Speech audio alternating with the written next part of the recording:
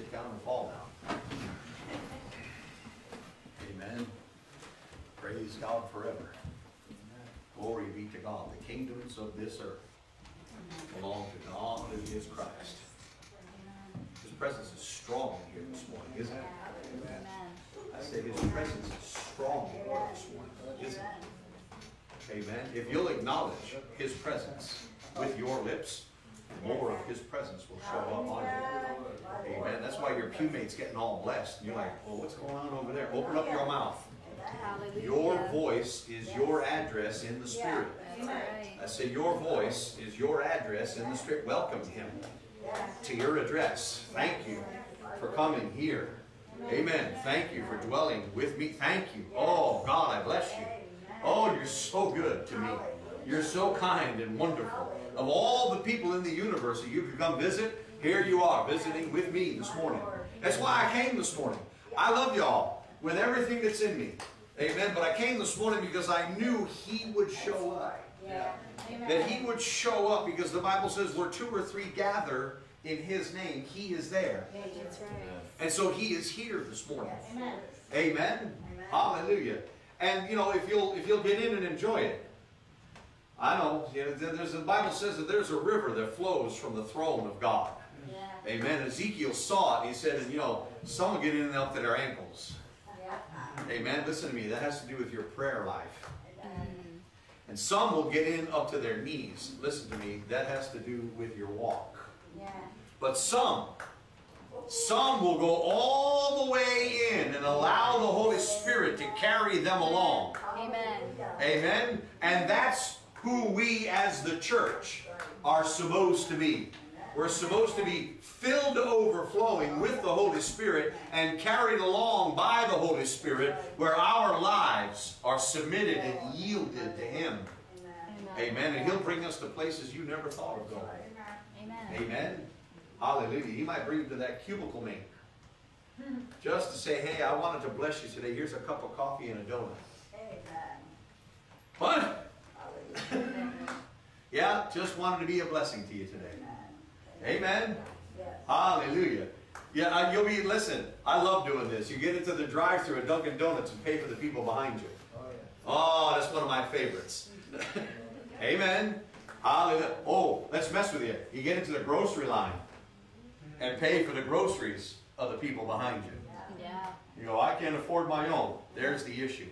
We have to get you to the place where not only are all of your bills met, all of your needs supplied. He said He'd do it. Where all of your bills are paid. That you have plenty left over to be a blessing to somebody. Hallelujah. He'll do it. Amen. And sometimes He'll have you step out when you feel like you can't do it. Right. You know, it always seems to be the most inopportune time in the world to sow seed. Amen. We're going to get into it today because we've been discussing righteousness, haven't we? Yeah. Are you getting anything out of it? Yeah. You see, you should be getting something out of it. That's why we're here. You should be getting something out of it. The Holy Ghost should have been revealing to you all along that you are the righteousness of God in Christ Jesus. That you can't make God love you any more than He does right now. That's right. That in His eyes, in His view, you are perfect. Amen. Woo! That's shouting ground right there. You go, me? Perfect. Any idea how messed up I am? Yes, yes, He does. He knows exactly how messed up you are and chooses to love you anyways because of what Jesus accomplished on the cross. Hallelujah. Well, let's welcome all these fine folks out there on those various social media platforms. Thank you for joining us this morning. It's a privilege and an honor to minister the Word of God to you, but we want to invite you to join us here at 28 Chapel Street in beautiful downtown Wallingford, Connecticut. Amen. We'll make you most welcome on Friday nights at 7 and Sundays at 10:30. Amen. And if you're just tuning in for the first time, or this is your first exposure to our ministry, all of our messages are put up online, www.faithbiblect.org. Amen. Amen. Has all of our messages up there. Unfortunately for you, we started filming them because I have a face for radio. Hallelujah. Praise the Lord. But they're up there nonetheless, and you can get caught up, or you can listen to them over and over again. Amen. And get strengthened in this arena. Amen. So we saw 2 weeks ago that the disciples saw something in Jesus' prayer life that forced them, if you will, to ask Jesus this question: will you teach us to pray like you do? Amen. And we saw in Matthew's gospel that Jesus said, well, don't pray like the heathen, using vain repetition. Right? And then he goes on, he says, when you pray, pray in this manner. Or like this. This is the model for how you should pray. Father who is in heaven, acknowledge who he is. Amen. Give us this day our daily bread, and forgive us our trespasses, and we forgive those who sinned against us. Know who you are in relationship to him. He is your provider. Right? And lead us not into temptation, but deliver us from evil. Know who your enemy is. For thine is the kingdom, the power, and the glory. Some of you like that one. Do you know why you like that? Do you know why you like that? Do you know why that resonates with you? Your spirit is bearing witness. For his is the kingdom, and the power, and the glory, forever. And it is truth, and it bears witness with your spirit. That's why some of you like saying that. It's like, oh, for thine. We'll even go Elizabethan English on it. For thine is the kingdom, and the power, and the glorieth. Amen. Amen. Hallelujah. But Jesus warned, don't use vain repetitions. Didn't he? Yeah. The 4 things we took away. Know who your Father is. Listen to me. Father. Know who your Father is. Right. Know who you are in relation to him. Right. Know who your enemy is. And know how to worship God. Amen. Hallelujah. Well, we're going to jump in. Now that you got it all, I want you to go to Mark's Gospel, the 1st chapter and the 40th verse. Amen. And please understand that we are setting a foundation down. We are putting a pillar down in your life. When I asked the Holy Spirit, okay, we're going to go back to this again, and he said, yes, we're putting a pillar down.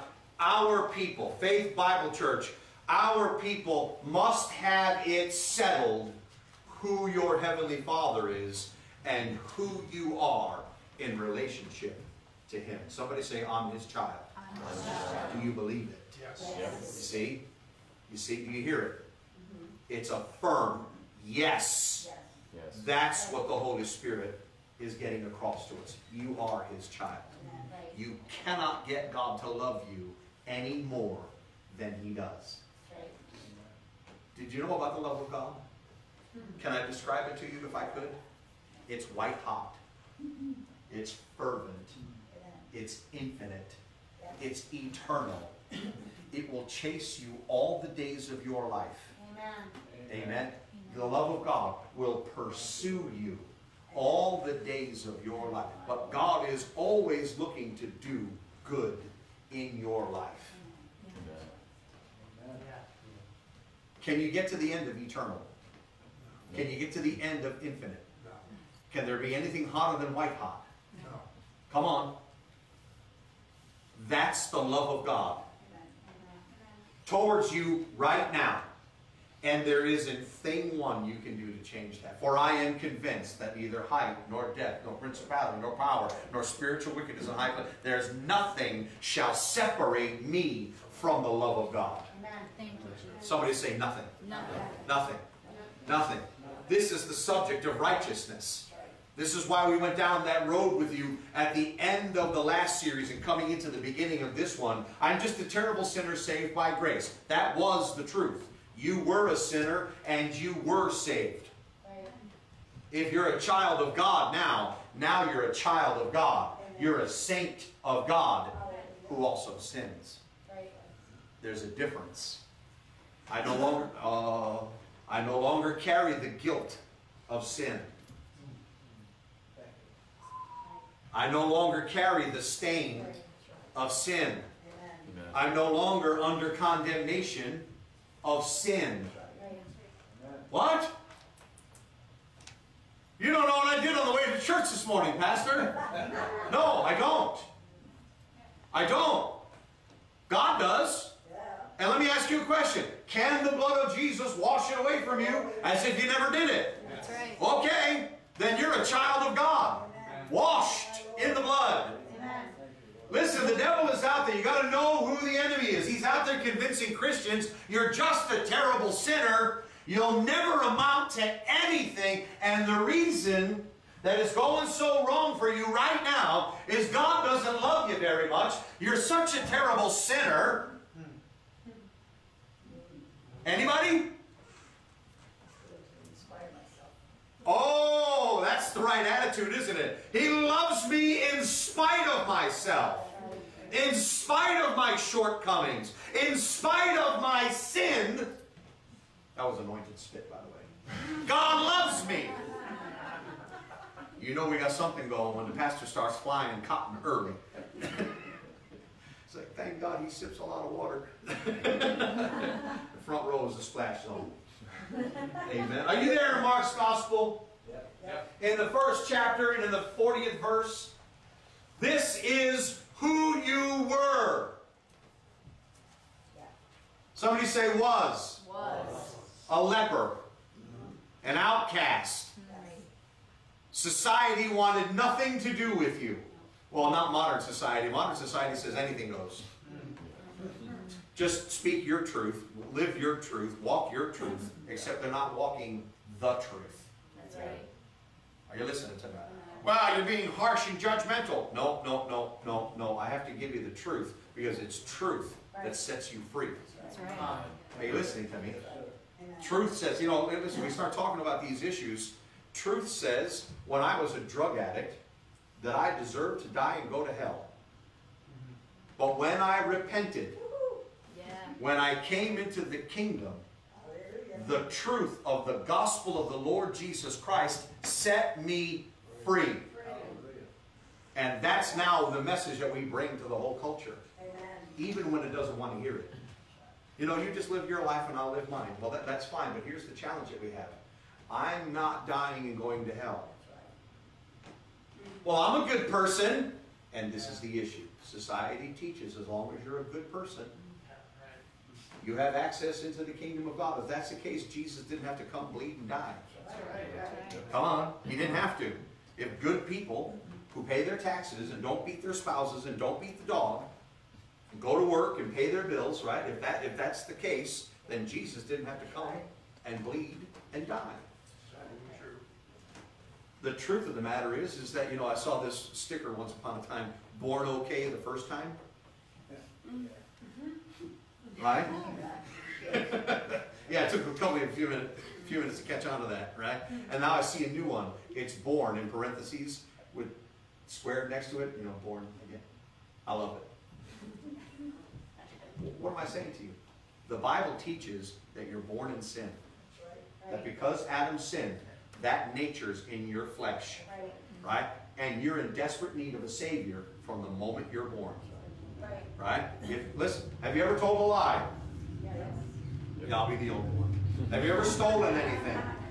Ever judged somebody? Ever criticized someone? Ever gossiped? Come on. Then you are qualified for hell. Check the box. Jesus came, hung, bled, and died for all of that. And when you confess Him as the Lord of your life, that gets washed away. And you become born again. Society teaches that you're born okay, and you're taught these terrible things. Listen to me. You leave a child to their own devices? Come on now. I see it. In the grocery stores, right? Little 3-year-old, 4-year-old, 5-year-old kids running the family. I want that. You want. Here's what you want. Yeah.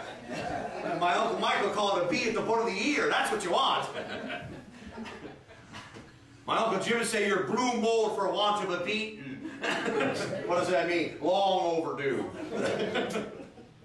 Right? Stomping around, having their little balls of flesh, having their temper tantrum. And I wish we could leave it at the 2, 3, 4, and 5-year-olds. But I've seen 50-year-olds. I've seen 60-year-olds. Dear God, now I was at a minister's conference, and they ran out of coffee. Well, they didn't run out of coffee. There was a pause between the first pot and the second pot. And pastors standing in line. Gee, do you think they're going to bring out another cup? Oh, I hope there's more coffee. I can't function just on one cup.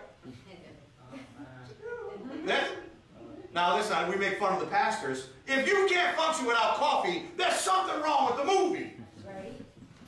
Yeah. Wow. Put down your stones. Let me get behind the pulpit. No, you don't understand, Pastor. No, you don't understand the power of blood. Yeah. Amen. Are you listening to me? Yep. Hallelujah. We were outcasts. And we came to Jesus, didn't we? Yeah. We said, heal us. Amen. Right? But here's the leper's position. If you're willing. Yeah. And that's the position of the church with this false doctrine regarding righteousness. Amen. Is that we don't believe that we can come to God and say, forgive us. We don't believe, if it be your will, you'll heal us. If it be your will, you'll forgive us. If it be. And it's the position of the church. And here's Jesus' response to settle the matter forever. He settled it 2,000 years ago. Yeah, he did. I am willing. Amen. And he healed him. That's right. Amen. He healed him. That's good. Yeah. You need to know who your Father is and who you are in relationship to him. He is willing to heal. He is willing to forgive. He is willing. He is, somebody say it, he is willing. He is willing. He is willing. He is willing. He is willing. He's willing. He's willing. How do I know he's willing? Because the Bible, back in the time of Christ, if you were a leper, you weren't allowed to be touched by nobody. Right. Matter of fact, you lived on the outskirts of town. I find this interesting. You see, you have to read the Bible, and then you really need to get involved with the culture of the time. They actually had special roads that lepers traveled on. Come on. See, everybody else could travel on this road because they were righteous and holy, you know, and full of religion. But Jesus called them whitewashed tombs filled with dead bones. Yeah. And they made another path for those that are left. No, they didn't even make the path. You're not allowed on this road. You're unrighteous. Make your own way. So they actually had lepers' walks, or lepers' paths, or lepers' roads. One of two things happens here, folks. You see, you're not getting it. You ready? Either this man broke everything and was walking on the same road as Jesus, or Jesus had taken the leper's road. Wow.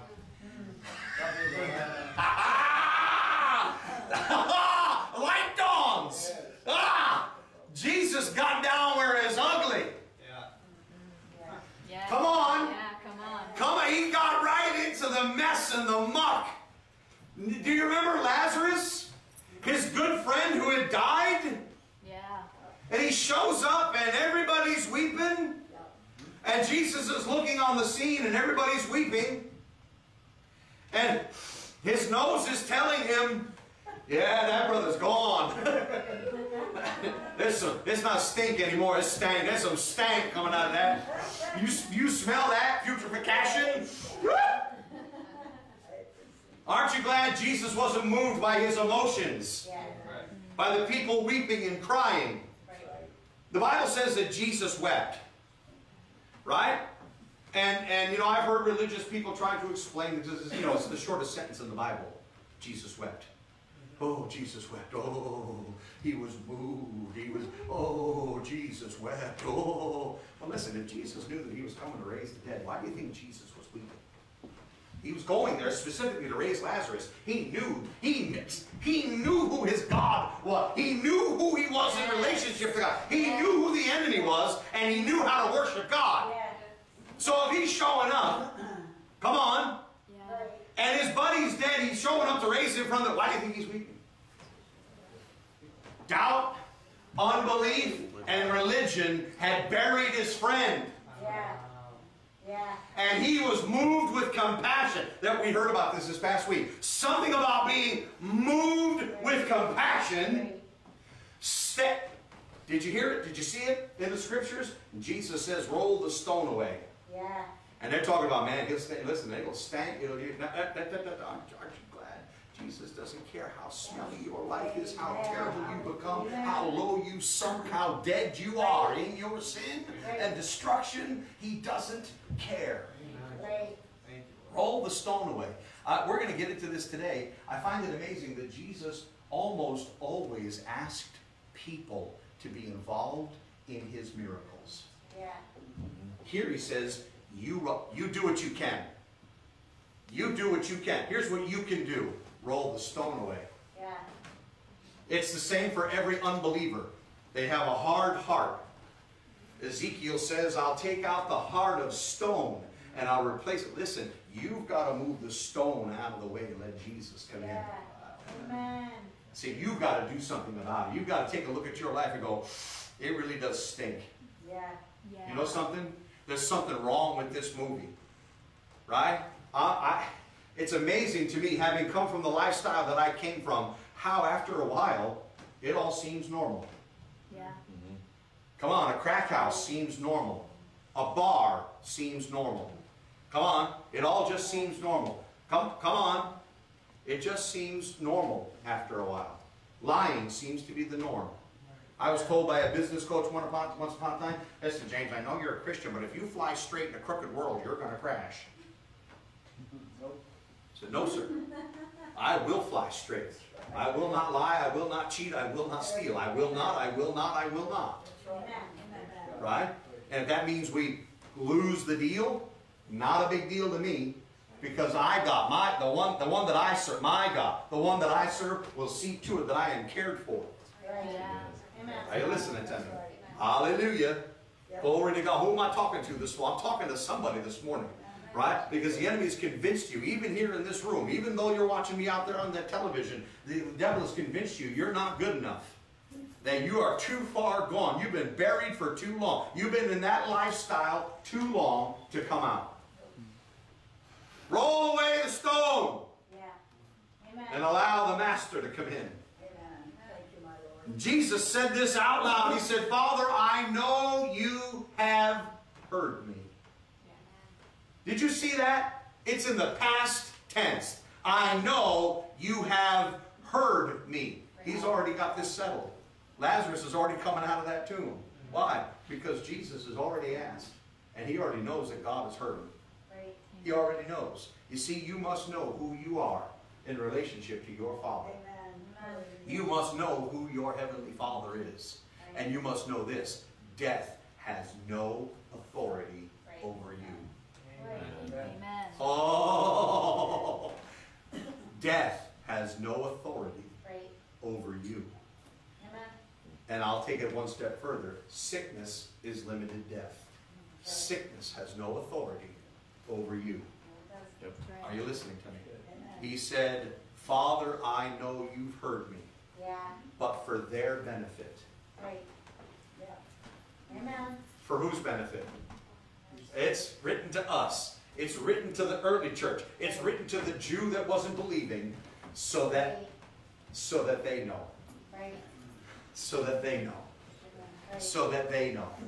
So, somebody say, I know. I know. So that they know that you sent me. Lazarus, come forth. Take Lazarus' name out of there and put your own name in there. Make that Bible come alive to you. Amen. That you're dead. You're in that tomb, and he called you out. Amen. Thank you, Are you Jesus. listening to me? Thank you, Jesus.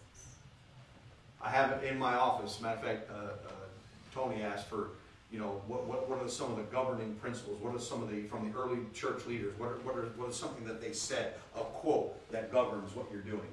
I have it hanging in my office. Charles Spurgeon. I have come here today not in the hopes that through speech or through preaching that some might come to know him. My hope lies in another quarter. My hope lies in grace. Amen. That he will stand in front of the tomb of their life and say, not you, I claim you for myself. You belong to me. My hope lies in Christ. Are you listening to me? Hallelujah. Those early church fathers, those early church leaders said, if you don't have Christ in your sermon, you haven't preached. Are you listening to me? It's all about him. It's all because of him. That's right. Are you listening to me? You're here today because of him. Amen. Hallelujah. Hallelujah. So in Colossians chapter 1, in verse 12, the Apostle Paul is praying. And he says, thank you, Father, as you have made us eligible to receive our portion of the inheritance given to those who are set apart by the light. You're receiving your inheritance, right? Because you've been set apart by the light of the Lord Jesus Christ. You have rescued us from the dark powers and brought us safely into the kingdom of your Son, in whom you love, and in whom we are redeemed and forgiven our sins. Amen. Somebody say, I am redeemed. I am redeemed. And I am forgiven of my And sins. I am forgiven. So who is Jesus? Right? Who is Jesus? Verse 15 starts this explanation. He is the exact image of the invisible God, the firstborn of creation, the eternal. It was by him that everything was created, the heavens, the earth, all things within and upon them, all things seen and unseen, thrones and dominions, spiritual powers and authorities. Every detail was crafted through his design. Let me stop there at that period and say, does that mean that Jesus created Satan? Yes, he did. Except Satan was Lucifer. Lucifer was an angel of light.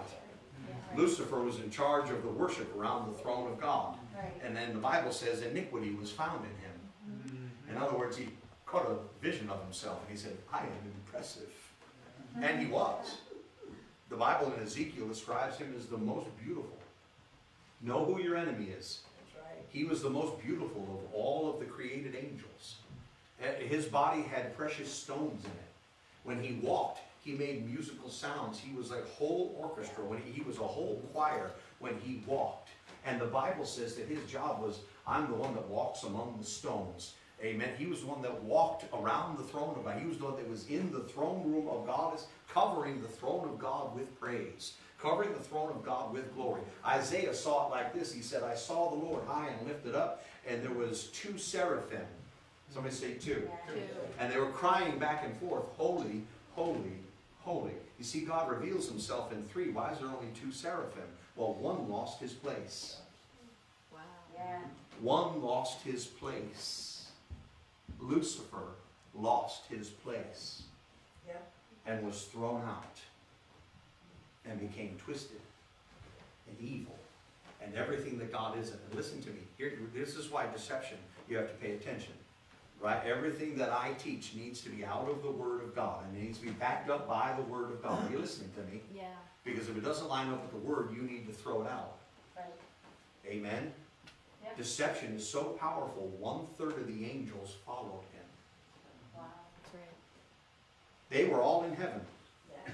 They were all in the presence of God. That's how powerful deception is. Yeah. That 1/3 of the angels followed. You want to know where all the evil in the earth comes from? It comes from that. Those fallen angels and Lucifer, his name changed to Satan. Do you know what Satan means? Liar!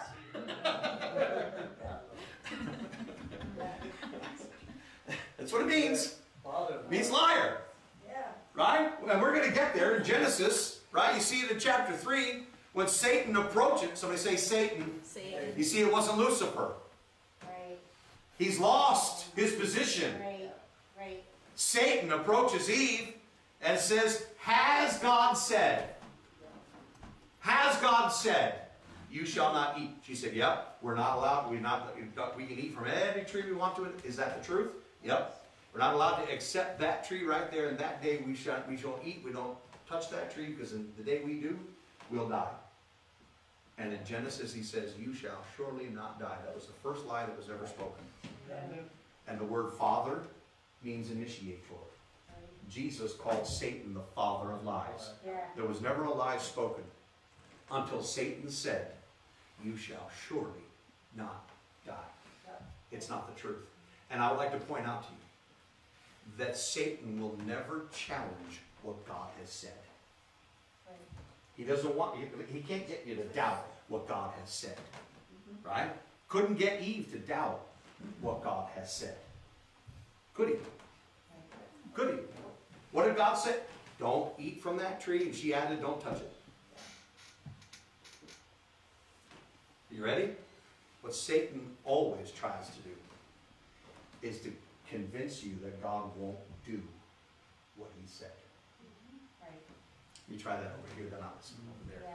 He'll always try to convince you that God won't do what he said.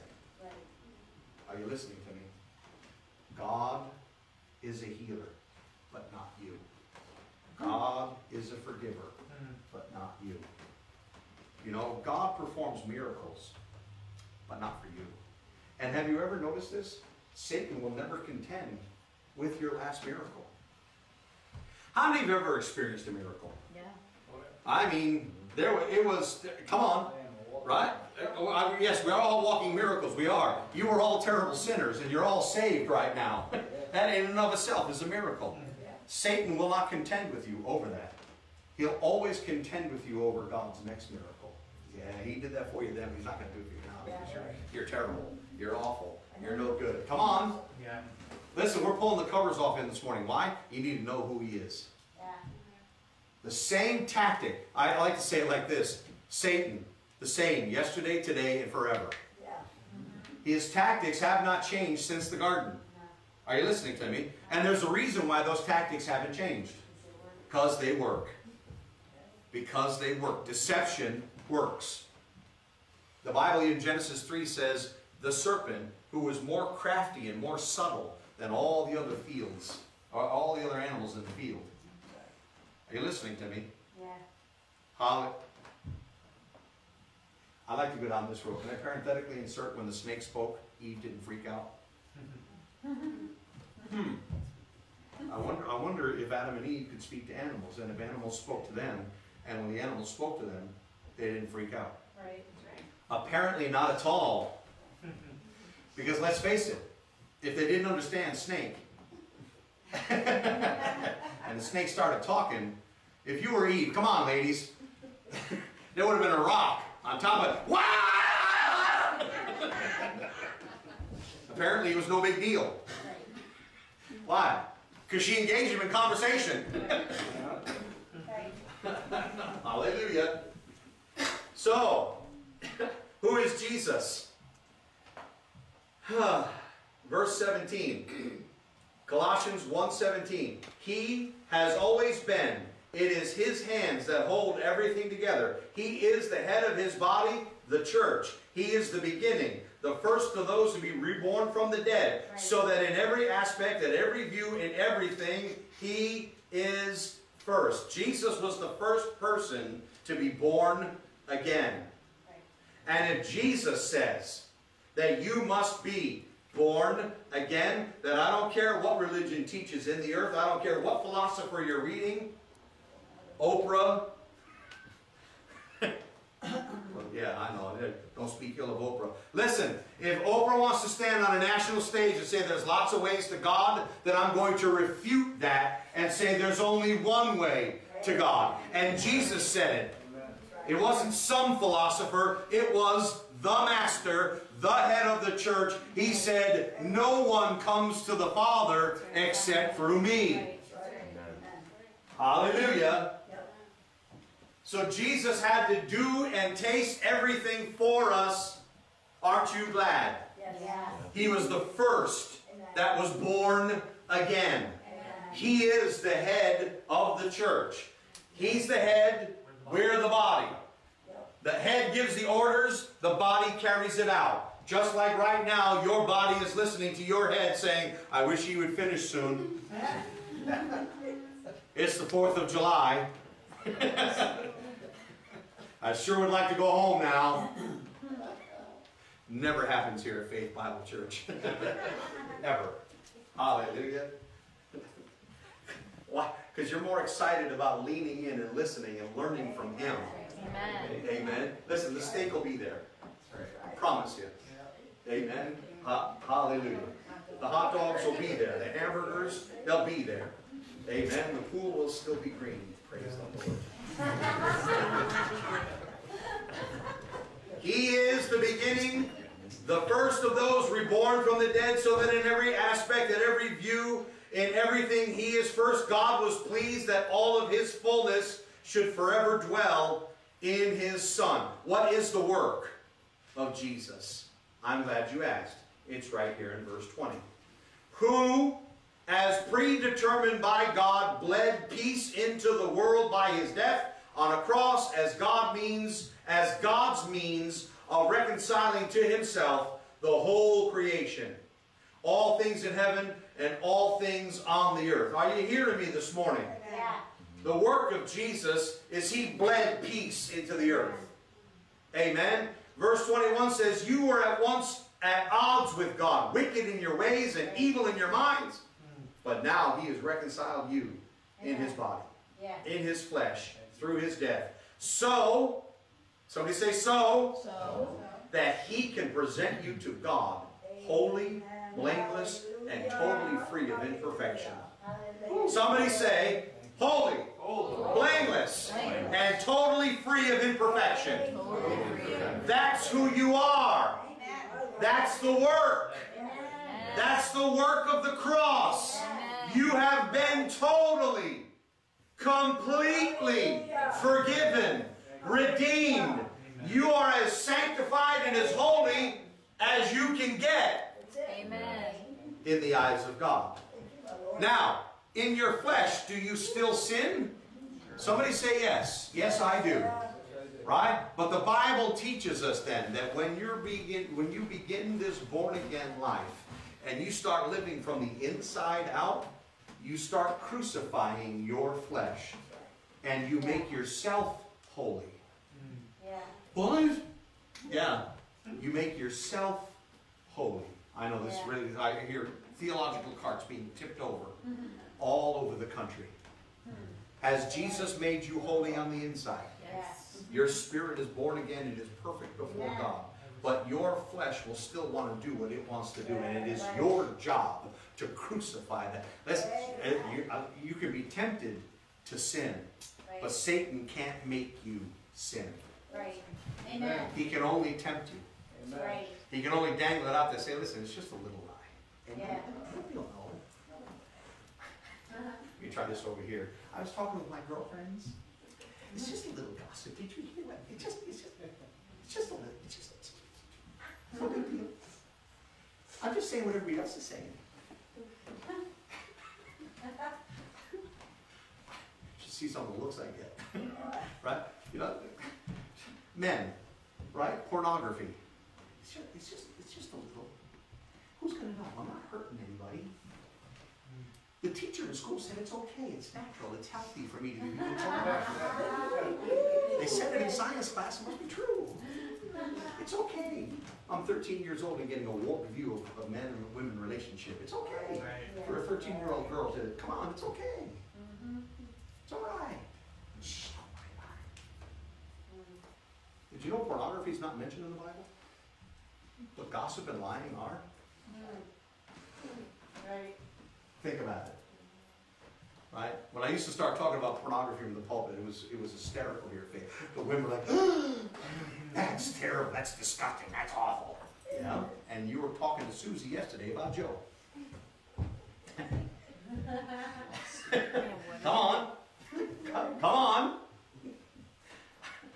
You're out there yip-yapping and running your lips and sharing. Yeah, oh, listen, I share this in confidence. Don't tell anybody else. Right. Listen to me. The Bible says we're to crucify that. That's right. And every time you do, let me help you.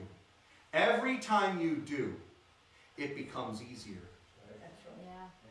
Every time you do, it becomes easier. Amen. Right? I can walk into any bar, any crack house.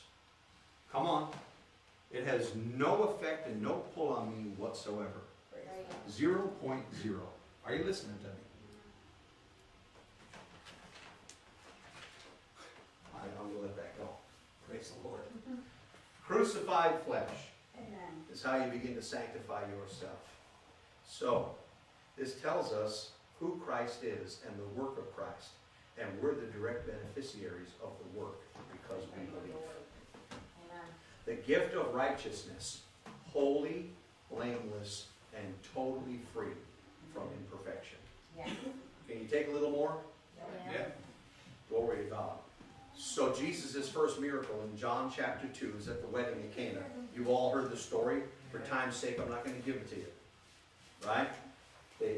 What I'd like to point out, what I'd like to highlight is that Jesus and his disciples were invited to the wedding. People wanted Jesus there. Amen. And they ran out of wine. Are you listening to me? They ran out of wine. Now I know that there's preachers that'll turn backflips, that'll talk about, well, Jesus didn't make wine. Okay. Well, why don't we just let the Bible say what the Bible says? They ran out of wine and Mary came to him. This became doctrine in the Catholic Church. Right? You pray to Mary because whatever you ask Mary, she'll go to Jesus, and whatever she asks, Jesus will do. Except Jesus teaches whatever you want, whatever you pray for, ask the Father in my name, and I'll do it. Okay, so there's the truth. That's why you're going to come out on Friday of the Art of Prayer. We're teaching along these lines. So Mary goes to him and says, hey, listen, they've run out of wine. He says, woman, it's not my time yet. In other words, my ministry hasn't started yet. Right? And she turns without even, I love Mary. When I get to heaven, I can have a conversation where he's like, didn't even pay attention to him. Just turned away and said, listen, whatever he tells you, go ahead and do that. You want miracles in your life? There's the key. That unlocks miracles. Whatever Jesus tells you to do, go do it. Just go do it. Don't hesitate. I'm getting ahead of myself. Just go do it.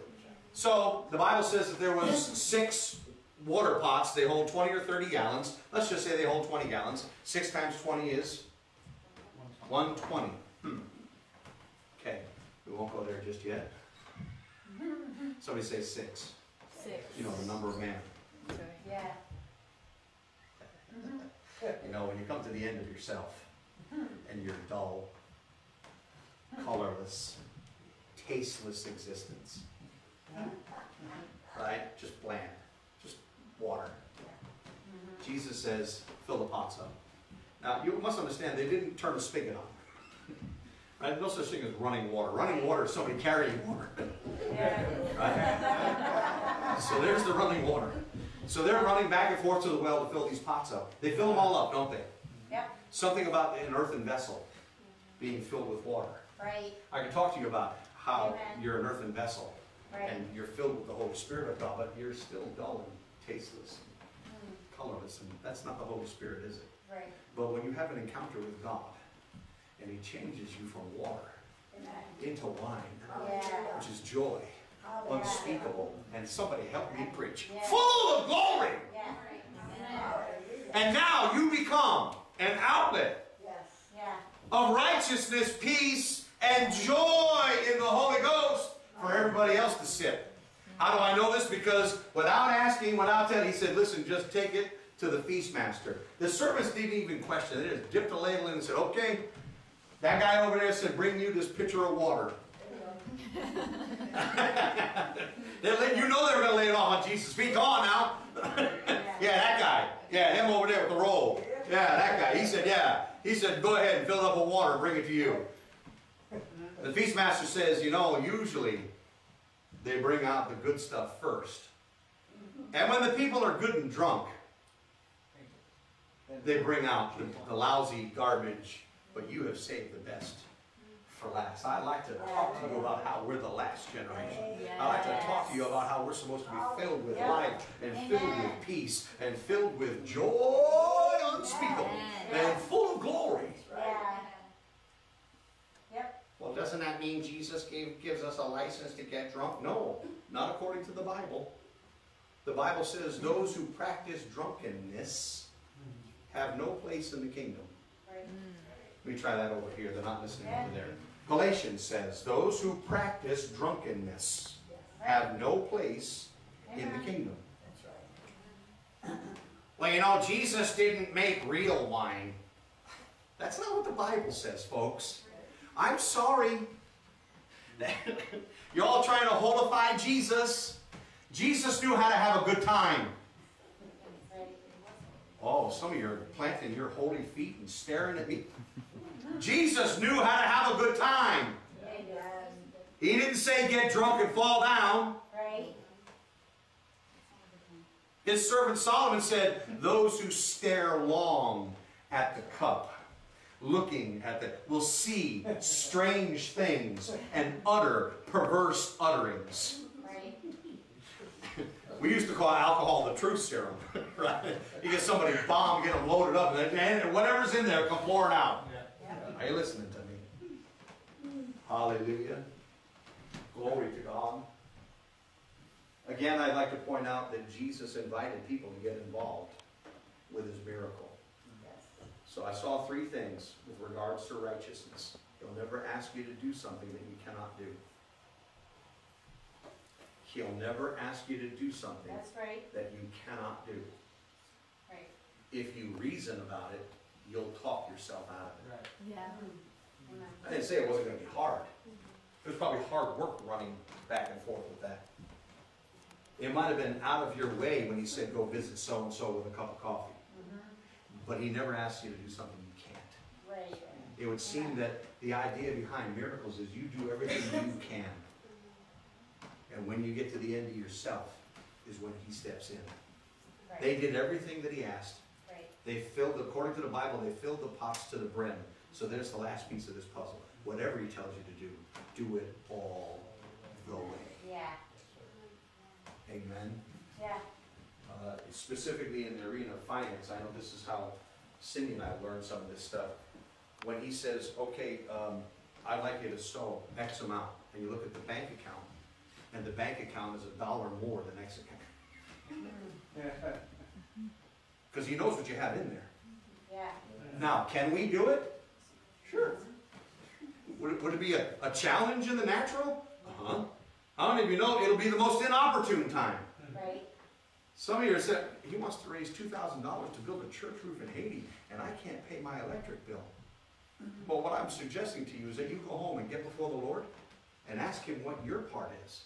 Right. And whatever your part is, Amen. if it's $1 or $1,000, whatever your part is, Amen. you do it to the full. That's right. Come on. Yeah. That's right. And here's what I'm going to not even suggest to you. As you grow in these things, the numbers just keep getting bigger. I have it in my heart to sow millions of dollars to the ministry that launched us.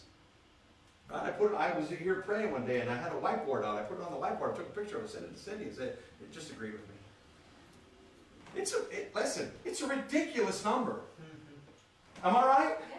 But I see it, or I've already done it. I've already written the check for $10 million. Yeah. I've already written it. It's already done. Are you listening to me? In my heart. I'm there. Okay, I'm there. Amen. Let's do the reverse. When I went into Teen Challenge, and Cindy sends me a letter, and I have 2 lawsuits against me. Somebody say 2. 2. Yeah. Oh, and I haven't paid for the Sears bill when I got my car fixed. Oh, and the baby needs, because James is 3 months.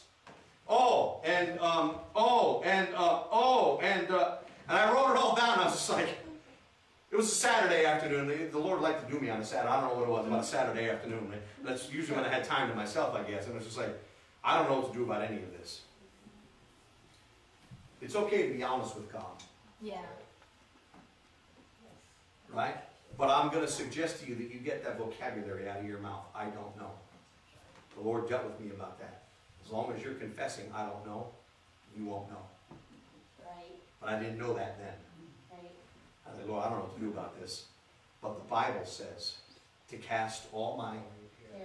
care, including the baby. Listen, that's a big one. Come on, I'm talking to the men. When you got a little boy, a little girl at home, and they're counting on you, right? And You're going to go away for 12 months? Who's going to take care of the baby?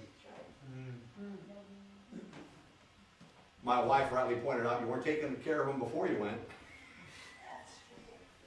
There was truth to that. I was taking all my money and spending it on drugs. I know you're all, listen, you got your halos all crooked on your horns this morning. Come on. But the devil's working me. Right? You need to go home. You need to start working. You need to take care of that baby boy. She'll tell you. He never missed a meal. He never wanted for anything. He was wearing, what was it, Carter's? He was wearing the best of the best. People are just showing up with it. Right? And we had these wonderful in-laws. I had wonderful in-laws. They took care of him. He was safe. I knew he was going to get pasta anyways. Right? But listen, I'm being transparent. I didn't know what to do. So I just said, Lord, you have to take care of all this. I crumpled it up and I threw it in the trash. And when I ended up coming home from the program, one of the lawsuits had gotten dismissed. The other one, instead of this much money, said, we'll take this much money. And almost immediately. Why? Because I did what I could. And he did the rest. I'd like to tell you that we went out to Oklahoma, out to Bible school. We were 30,000 in the hole. It was a big number. I think it was 30. Let me say 30,000. Going to Bible school. Right?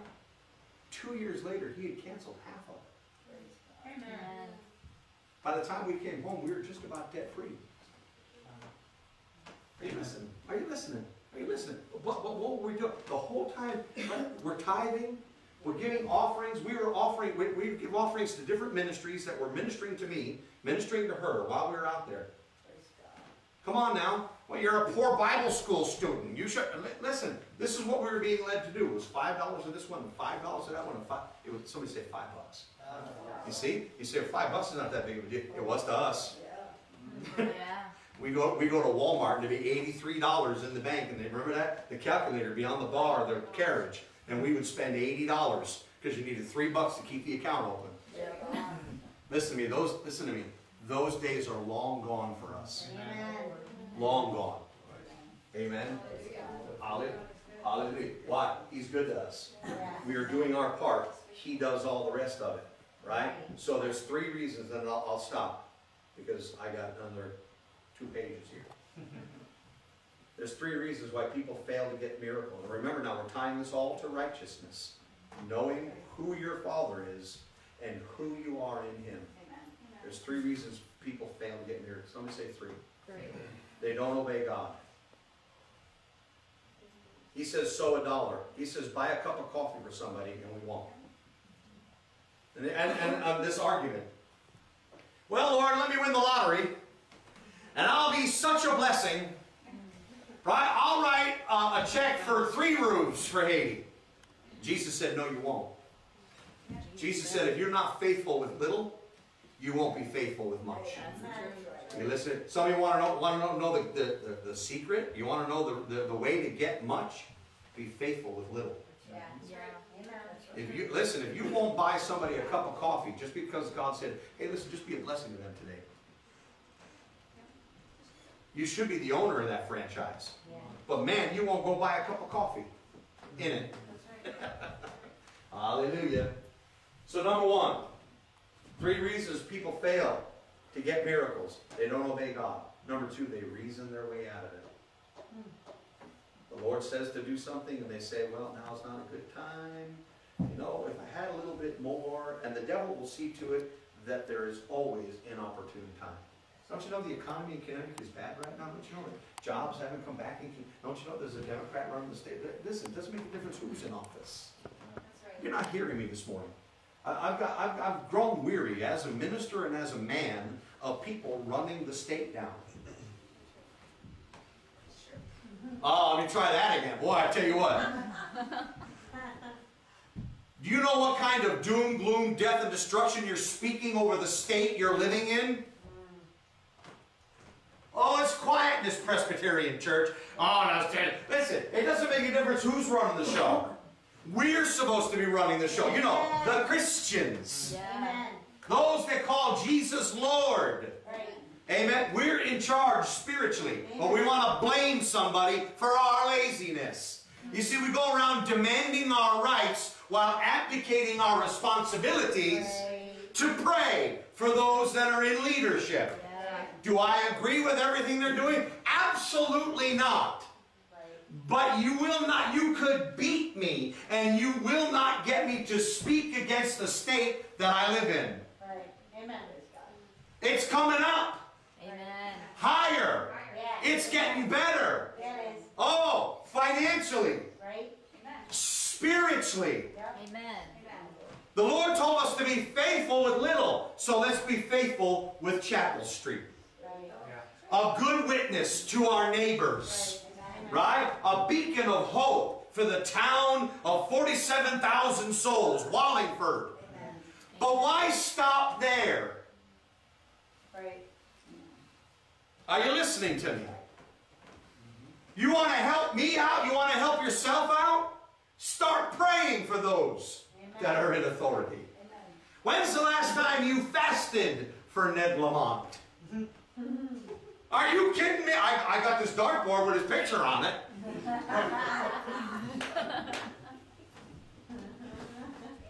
Come on, somebody. When's the last time you prayed for the state legislatures? When's the last time you asked the Lord to raise up godly men and women to serve Him in public office? Amen. Listen to me. All across this country, the only way you're going to change, listen to me, only way you are going to change the face of the country, the church, is through prayer. Right. Amen. Amen. But you see, you don't believe in prayer. If you did, you'd be here on a Thursday. Yeah. Prayer makes tremendous power available. I'm convinced beyond all convincing that COVID in the United States, the death toll should have been millions. But the church stood up and took its place. Amen. Where they're telling us a year and a half or 2 years ago that it would take 3 to 5 years to develop a vaccine. But all those geniuses at Pfizer and Moderna, they all did it in a matter of months. Listen to me. It was the Holy Spirit of God that inspired them, that showed them the code. Are you listening to me? That they were able to develop a vaccine in months. Are you listening to me? Hallelujah. Well, let me just parenthetically insert. You want to wear a mask? Go ahead and wear one. You don't want to wear a mask? Don't. You want to get vaccinated? Go ahead and get vaccinated. You don't want to get vaccinated? Don't. I don't care. You're still not coming out to Friday night prayer and Thursday night, but come on.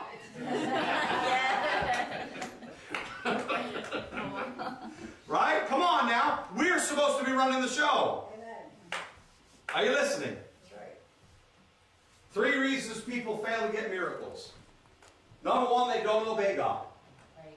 Number 2, they reason themselves out of it. Yeah. Or number 3, they don't pursue it all the way. Right. And I mean with everything that's in them. Amen. If you truly believe that prayer worked, Yep. we were talking about this on Thursday night before we started praying, where these quote-unquote old-timers would go to somebody's hospital bed and pray in tongues Yeah. all night long. I shared the story of a man whose son was hit by a car. His neck was broken and his back was crushed. He was going to be paralyzed from the neck down, if he survived at all. We're talking now back in the 50s. So this is before we even had the types of medicines and treatments and things that we know now.